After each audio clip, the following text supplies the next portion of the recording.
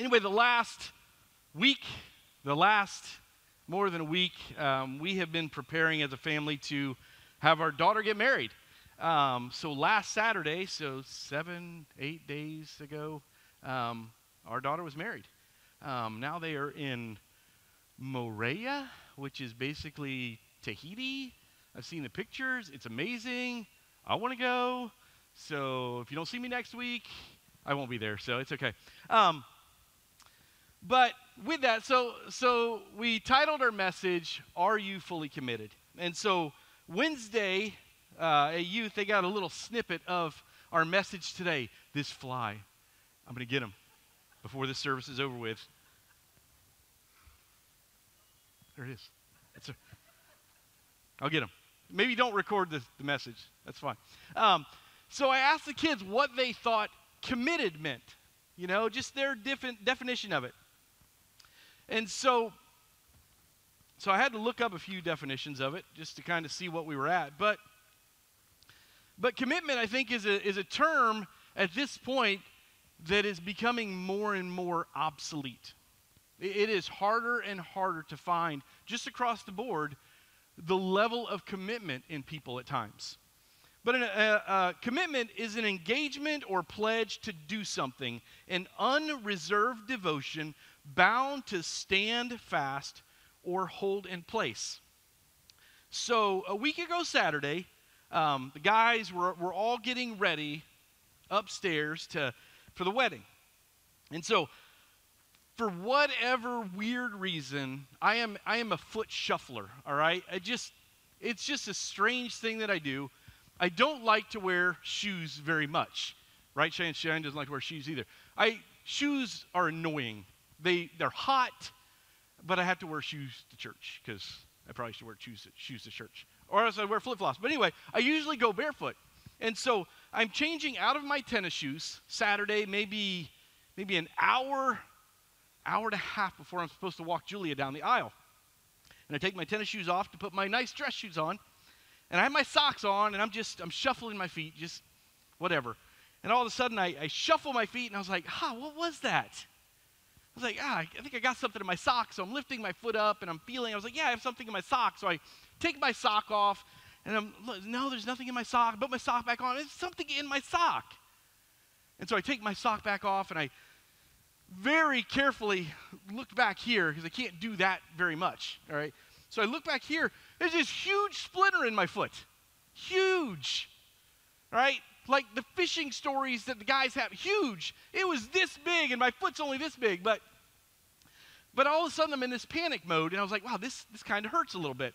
And so, the guys are still kind of going about their business, not really sure what's going on, and I'm opening up the window, and I'm yelling, hey, Ange, Jenny, I got a splinter in my foot. You guys got to come up here and get this. Well, in the middle of all that, Brandon's mom comes up, and she starts digging it. Well, first, Brandon's dad started just digging at it. I was like, my feet are clean, I promise. It's okay. Just get the splinter out. Well, that didn't work. So Brandon's mom comes up. She's got a hold of my foot. She's digging, and the splinter just keeps breaking off. Well, then Brandon's sister-in-law, who's a nurse, I was like, oh, this is great. She's a nurse. And she comes in, and she's like, oh, I have never seen a splinter so big. I was like, yeah, this is awesome. This is great. This is a story forever. She can't get it out. All she's concerned about is hurting my foot. So then my wife comes in, and she's picking at it, and they're not having luck. They're like, this thing is so wedged in. I'm not kidding you. It is probably this long. So then in comes Jenny Mayer. She was our day of wedding coordinator, and she's like, I don't have time for this. So I finally got the video the other day, and she gets out these scissors, all right? Now, when I hear scissors and I'm feeling these scissors, they are like a machete. They're huge, these scissors, but they're just tiny little, almost like little sewing scissors. And she is just cutting away at this skin to get this splinter out. She's like, I don't have time for this. And they're all looking at me like, oh, doesn't this hurt? And I was like, yes, it does hurt. Absolutely does. And then she pulls this thing out, and she's holding up like this, and we're all like, oh. Anyway, I say all that because I asked her Wednesday night, I said, Jenny, were you fully committed to get that splinter out? She goes, yes, I was. And she got that thing out, and it did not matter. And I was miserable that night when all the excitement kind of wore off and all that. But, that is what commitment is. Like, we give everything and focus on something. But we live in a self-serving, throw away, live for the moment, do what feels good society. That's what we live in. It's all about us. It's all about now. It's like, I want it now. We got to get this done. We got to get this done. It doesn't matter what we have to do. This is what we have to do with it. Typically, the only commitments made these days are those that are personally beneficial to us. Again, that self-centeredness that we go through of like, hey, what's in this for me? Kind of thing. If I do this for you, what's in it for me? So, Saturday, we get to the wedding venue. The ladies got there at like 8 in the morning or 8:30, whatever time it was. We kind of rolled back in at around noon. We showed up when Chick-fil-A showed up. The guys did, at least. And so, you go through that, and many of you dads in here have married your daughters, and you've been there in those moments, and you get choked up, and you're allowed to get choked up that day. Absolutely. If you don't cry, something's off on your wiring a little bit. But we go through all this, and one of the things my daughter wanted to do for us, for myself and Ethan, was to have a first look. And so we went to the front of the house, and she comes out, and me and Ethan are turned around, and she's behind us, and they're like, okay, we're going to count to 3, and then you're going to turn around. And so we counted to 3, and I turned around. And I got the Andy Quiver kind of thing, and it took my breath away, and that's what it's supposed to do. And one of the things my girls have done is our oldest daughter she wrote me a letter on her wedding day and gave it to me. And Julia wrote me a letter on her wedding day. And I get to read it because she said I could. But this is what, and I want to read this for one reason. As parents, we are committed to raise our kids up in a godly home. There are no exceptions. There are no exceptions. But I think as we go through life, we feel that there are exceptions that we make. We get busy. We live in this self-centered world, and sometimes we feel that we don't have time to have devotion time or quiet time or pray with our kids. But I appreciated my daughter because she got it on less paper than my other daughter. And these will be in my wallets forever. That's just one of the things I've committed to doing, is keeping what they wrote to me close to my heart. Says, and I won't get through it, so I apologize in advance. So get over it. You'll see me cry, and it's okay. To my dad, the first man I ever loved, and the first man to ever love me. You are the best dad I could ever ask for. You have taught me so much in life and helped me grow in my relationship with Christ in so many ways. Thank you so much for all the things you have done for me and all the sacrifices you've ever made for me as I grew up. Thank you for helping me. Thank you for protecting me through any problems I had. And thank you for always making me laugh till I can't breathe. I'm going to miss waking up every morning and laughing with you before work, or all the funny things that happen at our family dinners. But I am so thankful for the family God gave me and all the fun memories made while growing up. I have thanked God so many times for blessing me with such an amazing, loving family. I couldn't imagine it any other way. Thank you for being the best dad in the world. I will always be your little girl. I love you so much.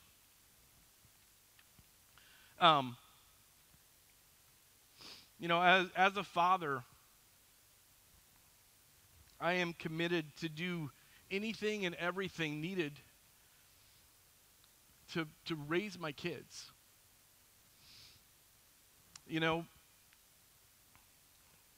I will never force my kids to go to church. Yeah, it's about going to church, but I want my kids to have the desire to want to go to church. I don't want to say, hey, get up, I don't want to go to church. Get up, we're going to church. Maybe that's you. That's great. That's you. That's not me. I will never force church. I will never force the Bible down my kids' throat. It's just not what I want to do. And I don't feel that that's what God wants us to do.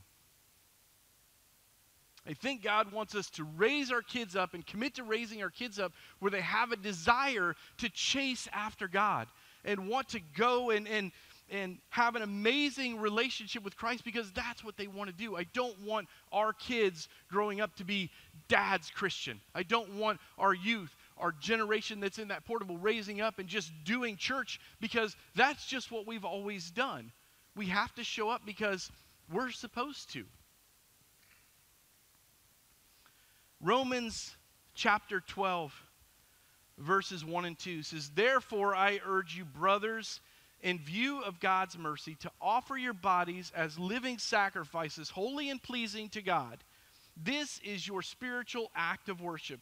Do not conform any longer to the patterns of this world, but be transformed by the renewing of your mind. Then you will be able to test and approve what God's will is, his good, perfect, and pleasing will."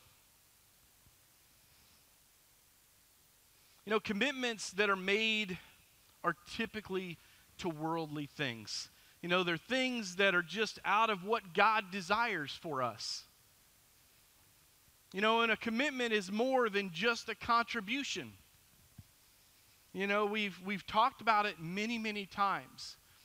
You know, our jobs, our responsibilities as pastors are to be either here on a Sunday, at youth on a Wednesday night, and we are to equip our followers, equip the next generation, equip us in here, all right? Sundays are about equipping. Wednesdays are about equipping. Sunday mornings are about equipping so we can get trained in here and take this, what we've got, and take it outside of these doors, outside of these walls, outside of the pavilion on Wednesday night, outside of those portables. That is our purpose. That is God's will for us, to take his message outside. But sometimes all we do is we just contribute. We show up. And I'm just saying this across the board. I'm not saying this to Bayshore, all right? It is just as believers. A lot of times we show up to fill chairs. We have to make sure we tithe. We have to make sure we bring our Bibles. We have to make sure we worship.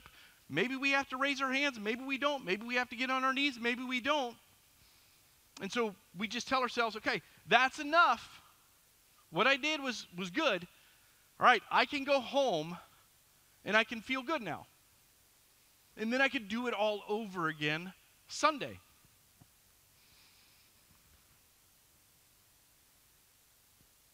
And I think we begin to live when we live a life that is committed to Christ. That is when we begin to live. So Wednesday I shared a little snippet of my message just because it was a crazy, crazy week with the wedding.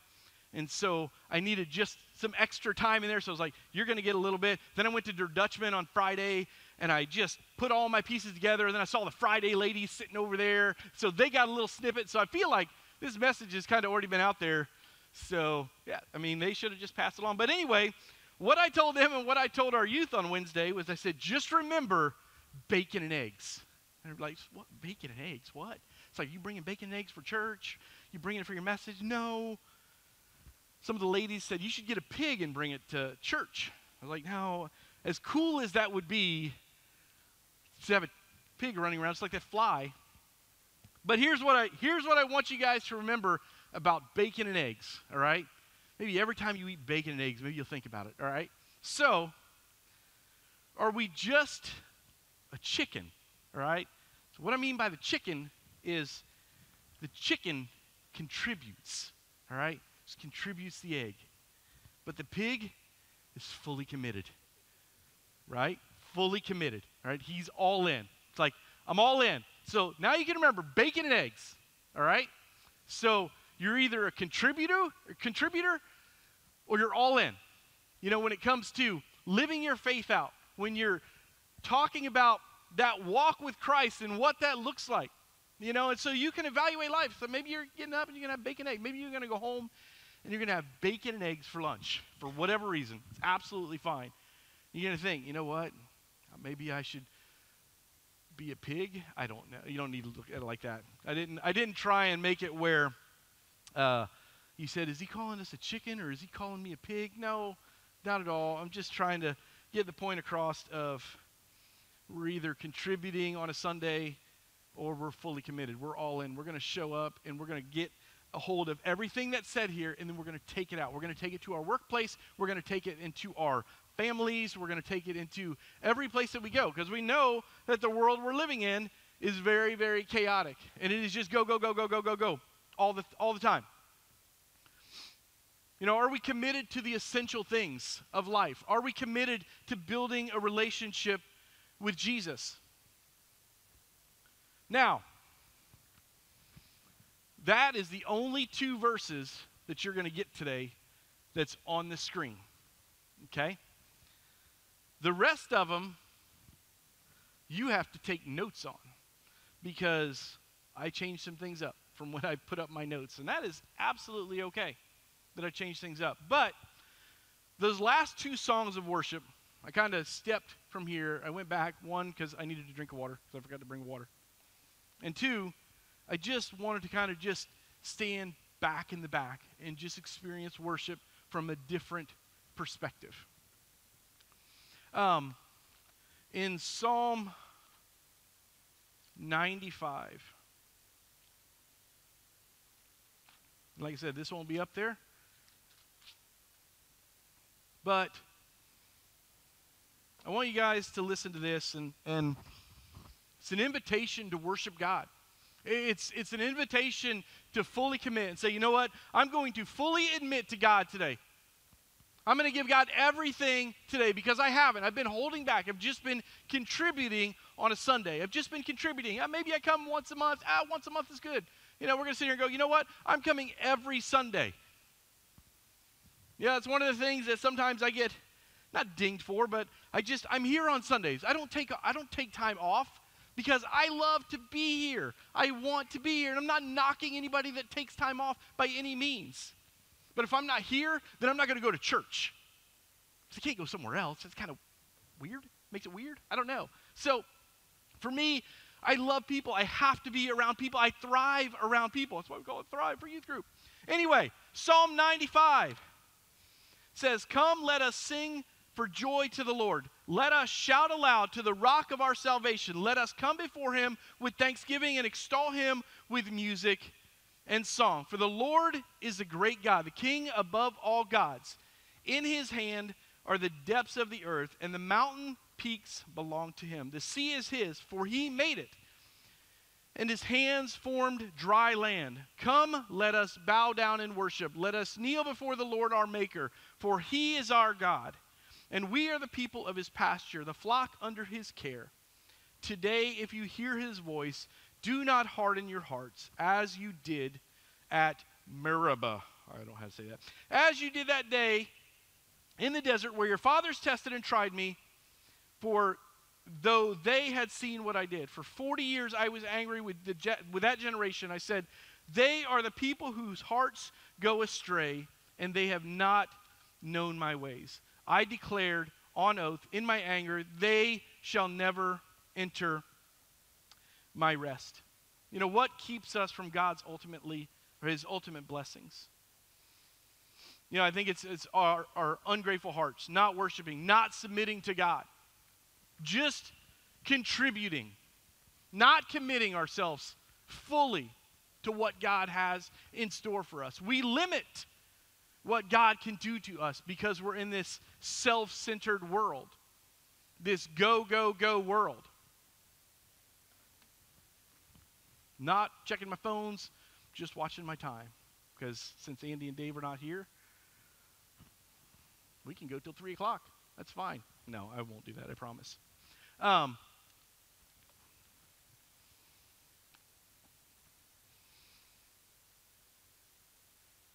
Philippians 3 verse 8 said, "Yet indeed I also count all things loss for the excellence of the knowledge of Christ Jesus my Lord, for whom I have suffered the loss of all things and count them as rubbish, that I may gain Christ.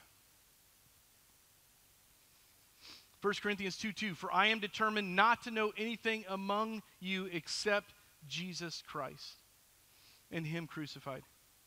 Are we committed to overcoming sin? Where are we in life? Where are we, when it's the same thing when I talk to our youth. What are we doing when the doors are closed? What are we doing when nobody's looking? What are we doing when nobody's around? Do we have that integrity? To serve God, we must be committed to overcoming sin. And to overcome sin, you must absolutely want it out of your life. And so commitment covers a whole bunch of areas. And what are we committed to doing? Are we committed to serving God unbelievably, giving God everything? One of the things we did as a family Thursday, Friday, I can't remember what it was. I told our kids, I think it was Thursday. I said, 6:30 in the morning, we're going to have a family devotion. We have a hard time doing devotions as a family. It is just, at times, so busy because, I know Andy preached on it a while ago. At times, we have these little add-in things that we do. Well, wait, I got a little bit of time, so I can pray over here. Oh, I got a little bit of time, I can do this devotion. And so we did this devotion as a family. And it was basically talking about influence. It was talking about, I asked my kids, I said, who do you follow on social media? I asked my wife too. And then I asked him, have you guys ever bought anything from these influencers? Because these people promote things. And my wife's like, yeah. I was like, what did you buy? She's like, clothes. I was like, okay. But I asked my kids, I was like, who do you follow? And they're telling me, I was like, I have no idea who that is, But at times I tell them, I said, there's nothing wrong to be entertained, but are we allowing it to take away from committing to what God has in store for us? Are we allowing all those things to consume us? When we have all this stuff going on over here, then sometimes we'll find ourselves running out of time to be with God and to hang out with God and to have a conversation with God. Are we committed to our marriages? I watch and I hear more and more so many struggles with marriages. I watched my daughter get married a week ago, and it was amazing. It was amazing as they tried to light the unity candle because it was so windy, they got it lit. They came back together, and we had the opportunity as parents to come in and the whole bridal party to come in and just surround them in prayer and to watch Brandon's dad pray over them, and I had a chance to pray over them. Our marriages now should be surrounded completely with prayer over and over and over because we know that the enemy is trying to just destroy marriages, and the enemy is doing a really good job at it at times. And so are we fully committed to our marriages? Are we all in when it comes to our marriages? And yes, that's us sitting in this room as well. Are we praying for our spouses? Because we should be. Husbands, are you praying for your wives? Wives, are you praying for your husbands? Because if we're not, can't really get upset when things happen because we're not doing our part. We're not praying over and over and over.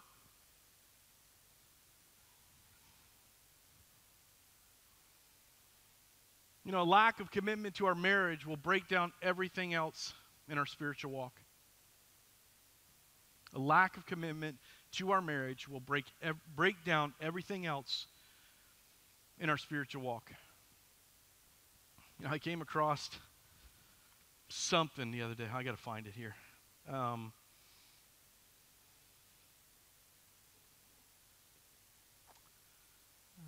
Where did I put it at? Wow, I've had so much go on between then. I don't remember when it was. Anyway, it says something along the lines of, I got to get it right. A marriage is like a casserole. Only those involved really know what's going on in there. That's a casserole. Sounds about right. I think I got pretty close with it. Are we committed to our children? Are we committed to raising up the next generation? Are we committed to praying for those 3 portables that are running in full swing and are absolutely packed with kids today? Are we praying for our next generation that meets on Wednesday nights? Every once in a while, I get prayers for those. Hey, praying for you, praying for the youth. I love those moments. One of the things that I've been committed to for a long time is praying for the next generation and serving the next generation however I possibly can until I just can't do it anymore. And I think that will be physically when I can't do it anymore. Because one, being over there on a Sunday morning, man, they get me going. They get me fired up. Sometimes some of you guys see some of that on Sundays. And I'm not going to apologize. It's a lot of fun to go hang out with those kids over there. Ephesians 6:4 says, "And you, fathers, do not provoke your children to wrath, but bring them up in the training and admonition of the Lord." Proverbs 22:6, "Train up a child in the way he should go, and when he is old, he will not depart from it." This is the kind of commitment that impresses God, to raise up our children for the next generation. Lastly, are we committed to our ministry? We're all ministers in this room. It's not just myself or Dave or Andy or people that lead a Bible study or lead a small group. We're all ministers in here. We all have a purpose to go and deliver God's message. That is a minister. To serve God, you must be committed to His will for your life. And if you want to fulfill your purpose, you must be committed to it. 2 Timothy 4, verse 5 says, "But you be watchful in all things, endure afflictions, do the work of an evangelist, fulfill your ministry." Because when we're committed to our ministry, miracles begin to happen in our lives. One of the things that has been so rewarding doing next generation ministries for the last 22-ish years, something along that lines, is to watch when these students have that aha moment where all of a sudden a relationship with Christ is, I get it, I understand it, I want that. That is what drives me.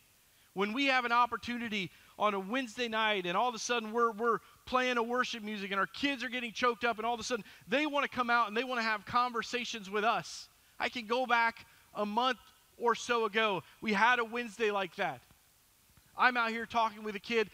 They're crying. We're praying. Blake's out talking with a kid. Brandon's talking with a kid. Because there's struggles in life. And if we as parents, if we as grandparents, we as aunts, uncles are not praying for our kids, these things that come into their lives are going to continue to eat at them and tear them down. And they're going to continue to struggle. And then all of a sudden, we're going to wonder 10, 20 years from now, well, where's everybody out in the church? Well, we haven't been praying for them. We haven't committed ourselves to praying for this next generation. So they've kind of just been forgot about. They don't have a desire to be at church.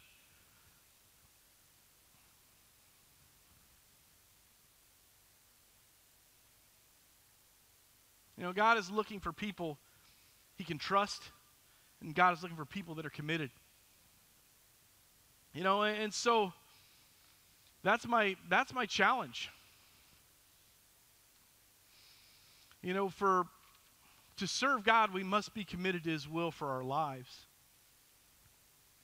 And if you want to fulfill your purpose, you must be committed to it. And that's something that you have to decide. That's nothing that we can decide. We can help along the way. We can pray along the way. We can encourage along the way.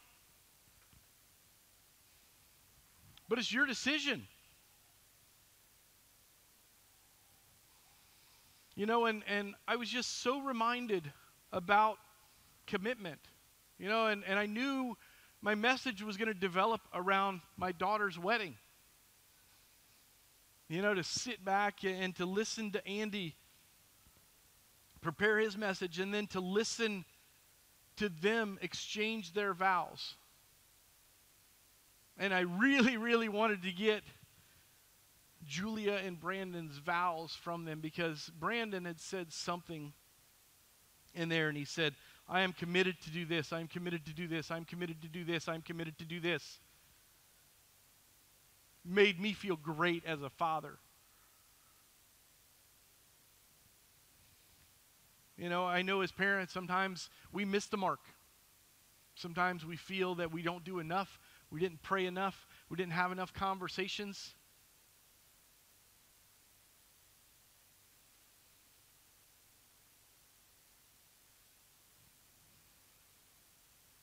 You know, so why not challenge ourselves when we go outside of these doors? Because everything's fine in here. Everything's fine inside the walls. Everything's fine sitting in the chairs. Everything's fine at home for some of us. Maybe it's not fine at home.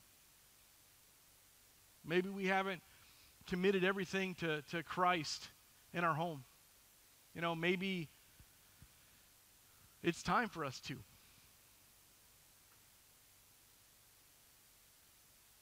You know, I love that now I have two son-in-laws that I can have a conversation with. I can have hard conversations with.